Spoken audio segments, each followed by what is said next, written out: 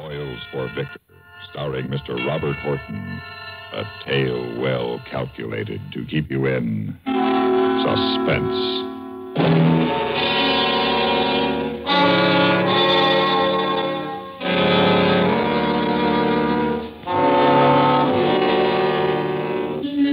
So you're from the DA's office, huh? So you want some answers, huh? So you can set the record straight? Why not? One guy's dead already, and me next, probably. Only one thing. Go easy on Madeline, because it really isn't her fault. None of it. Okay? Well, I don't have to tell you about Hollywood. It's full of guys like me, guys with good builds and Greek profiles and curly hair. Guys that look like movie stars and aren't working. They walk along Hollywood Boulevard or they stand around Schwab's drugstore, hoping somebody's going to discover them. And once a day, they check in at their agents. He's usually got a little hole in the wall office someplace off the strip. If he's a good guy, he'll let you use the phone. Barney was a good guy. Hi, kid. What's new? You asking me? You're my agent. Things are a little slow right now, kid. Yeah. Mind if I use your phone? Local? Local. Okay. The dame? What else? Something new? Yeah. Hello? Hello, is Madeline there? Yeah, I guess so. Victor Rudiger. Who's calling, some guy says. She's probably married. So what? She gave you the phone number, didn't she? Hello, Madeline? Yeah. Remember? Who's the guy that answered the phone? You got a sense of humor, too. The butler, she says. Oh, I just called up to say hello. I don't like to let things get cold, you know. That's right. Well, what are you doing with yourself? Well, now, for instance. Nothing. I sure would. Where do you live? Wait till I write it down. Here's a pencil. Uh-huh. Okay, I'll do that. Bye now.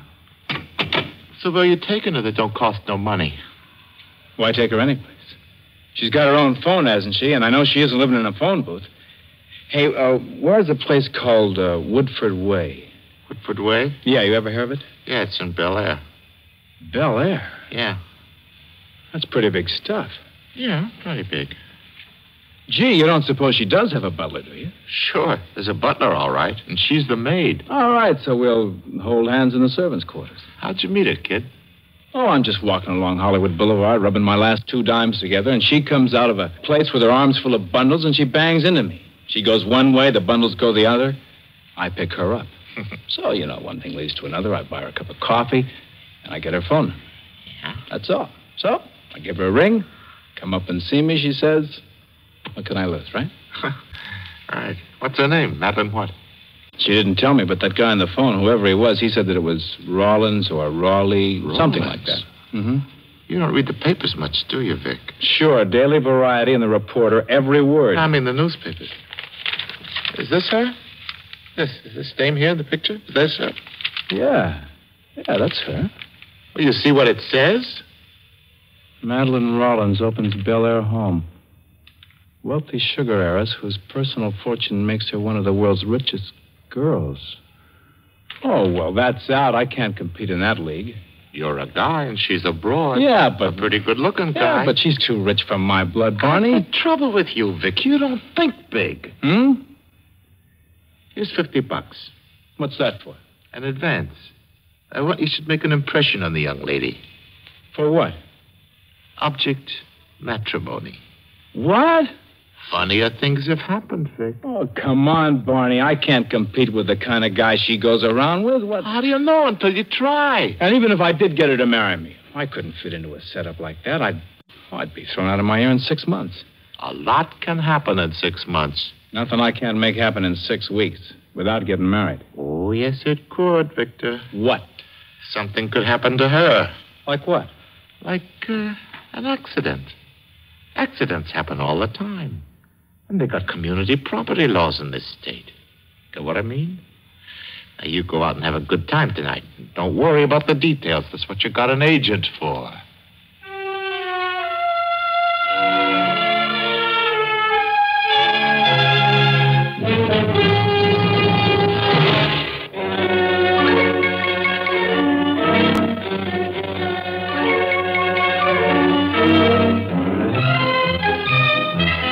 Well, Barney was right.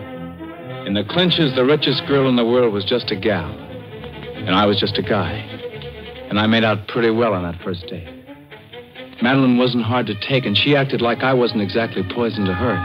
So good old Barney turned out to be the kind of an agent that an actor dreams about. I mean, he bought me a car and a new wardrobe and set me up in a suite of rooms at the Bel Air Hotel, which is not only the swankiest pad in town, but it was less than a half a mile from Madeline's house. After that, I didn't need much coaching from Barney. I just let nature take its course, and a couple of months later... That's right. We were married. I enjoyed being the husband of one of the richest girls in the world. And Madeline, she seemed to think that she got a bargain in me. So, I didn't have a care in the world. Except Barney. He phoned the first of every month like a bill collector. Well, kid, how's it going? Just great, Barney. Good, that's good. Only, don't forget. Forget what? Accident, kid. Yeah, Barney, I'm trying to figure something out. You'll do that, boy. I'm counting on you. I got a lot of dough tied up in you, kid. I know.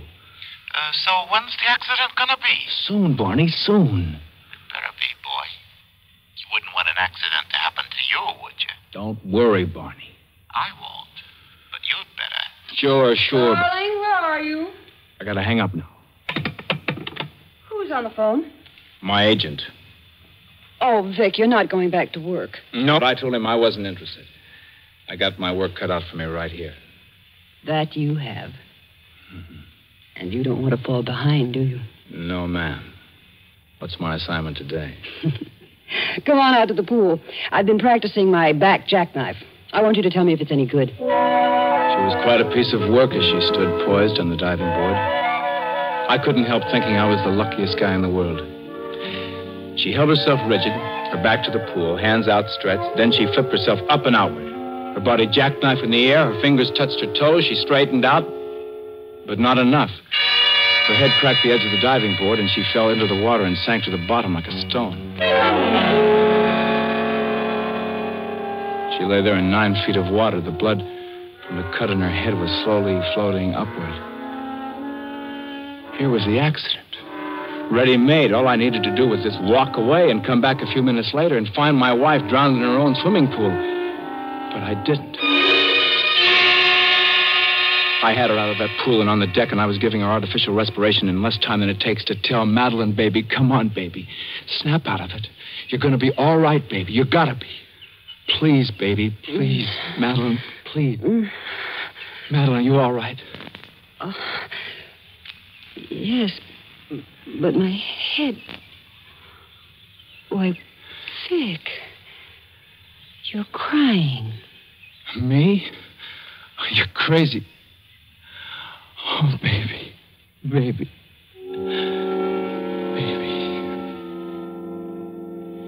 So there it was. So now I knew. I couldn't let the accident happen for all the money in the world. I couldn't let her die because I was in love with her.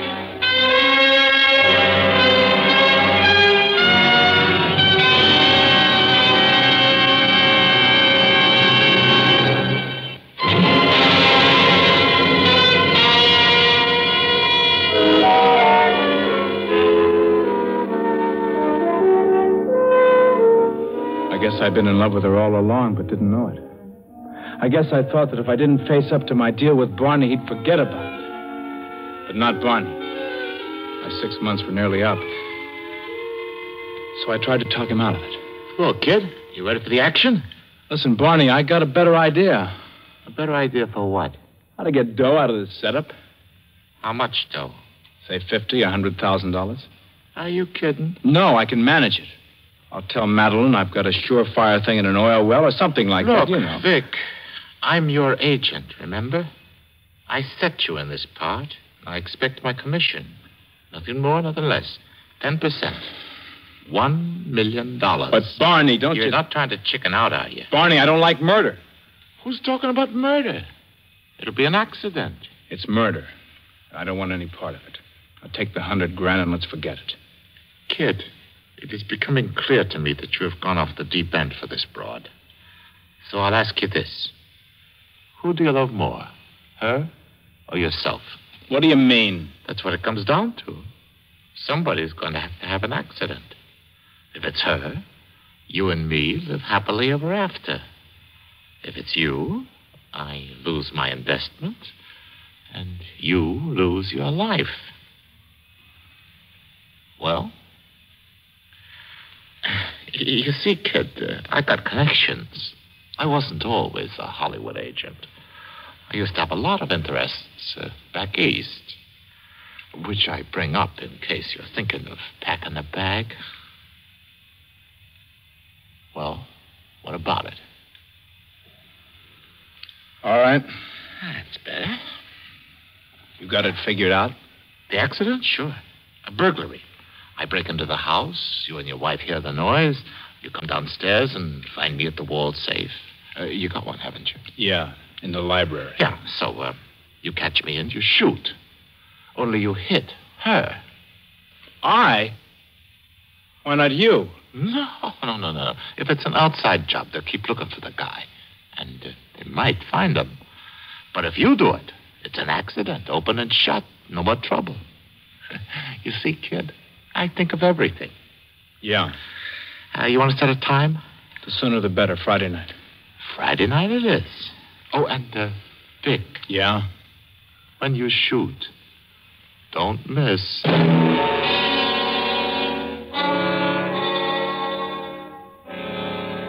I had to go along with him. I had to know what his plan was, and then maybe I could think of something. And I did. There was this girl, Helen, that I used to know before Madeline. And she was the kind of a gal, well, a guy could count on.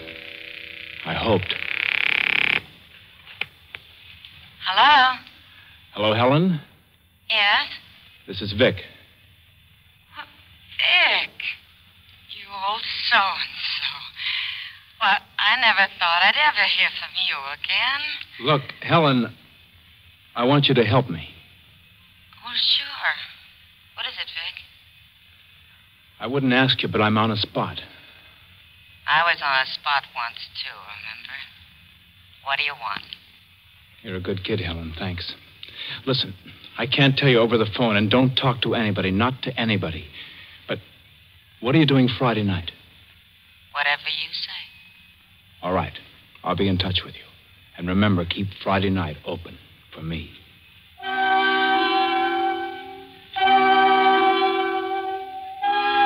The next thing was to get Madeline safely out of town.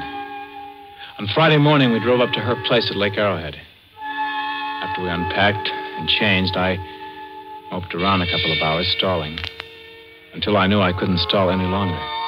She was down on the dock sunbathing, and I went up to the house to get her a drink. When I came back, I acted like I never acted before. Madeline, I don't know what to do. About what? Well, while I was up at the house, I got a phone call, and I've got to go back into town tonight. Why? The deal I'm working on.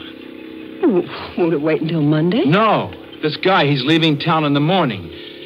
Madeline, don't look at me that way. Vic, I don't believe you. You've got to, please. All right. But remember this, Vic. I love you. And I'd do something dreadful if anything ever came between you and me. Anything or anyone. I know, Madeline. Make sure you do. The deal will be settled tonight. I'll be back the first thing in the morning. You understand how it is, don't you? Yes, Vic. I think I do. I drove down to L.A. feeling like the world's worst heel. I called Helen, told her how to get to the house, where to leave her car, how to get in without anyone seeing her. That was just in case Barney was already watching the place. It was about 8 o'clock when I let her in. Am I on time? Sure. Boy, what a dump. Yeah, Quite a place, isn't it? Well, it's awful empty, though. I had an idea it was kind of a party or something. Well, it is, kind of. The people I'm expecting, they'll be along later. This way. Huh? Gee, I knew you'd married into the gravy, Vic. I didn't know it was anything like this. Come on in here. Oh, what's this? Bedroom, dressing room. So this is what rich people call a bedroom. Wow, look at the mirrors. Yeah. Say, can you put your hair up over your head? You know, that sort of crown business on top? Oh, like this? Yeah. Sure. That part of the act? Yeah. And while you're at it, slip off the things you've got on and put on this nightgown, will you? And the dressing gown, too. And there ought to be some slippers in there that'll fit Hey, you. now, wait a minute, Vic. It's nothing like that, Helen. I'll wait outside. It isn't one of those divorce things, is it? No, like I said, it's just sort of a gag. Okay. You're the doctor. I knew I didn't stand a chance in the world of getting Barney inside, unless he thought he was seeing Madeline. So we sat by the picture window in the living room. Had a couple of drinks to pass the time. And then a little after midnight, I heard what I'd been waiting for. Come on, Helen, the people are here. Oh, at last. When we get into the library, stay right behind me and don't say anything. Yeah, all right. Here we are. All right, Barney. What? Drop the gun and put up your hand. Oh, wait, what's the idea? That ain't your wife. That's right. What is this? The old double cross? Yeah, the old double cross. You killed him. He broke into my house. He was a burglar. But that's Barney Bernard. He used to be He my... broke into my house. Oh, Vic, I don't want to be mixed up in a You're murder. not going to be mixed up in anything. And nobody saw you come in here, and nobody's going to see you go. Now, come on. Well, is that why... I mean, your wife's nightgown? I'm sorry, but I couldn't tell you more, and I can't tell you now either. You better get your things on and scram. Yeah. I'm going to call the cops. Yeah, all right, Vic. What's that? Madeline. I told you what I'd do, Vic. Madeline, put down the gun and listen. I said anything or anyone. Madeline!